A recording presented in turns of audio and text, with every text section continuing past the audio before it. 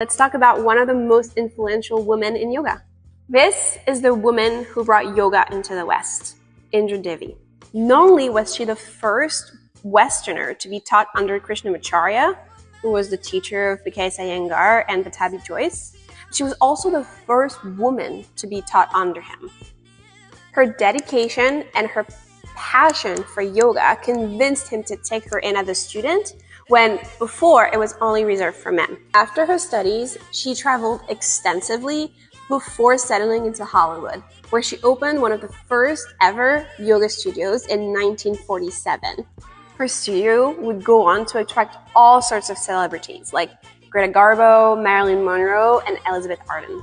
Devi brought a woman's perspective into the yoga practice that was, until then, really reserved to men. So thank you so much, Indra, for paving the path for all of us.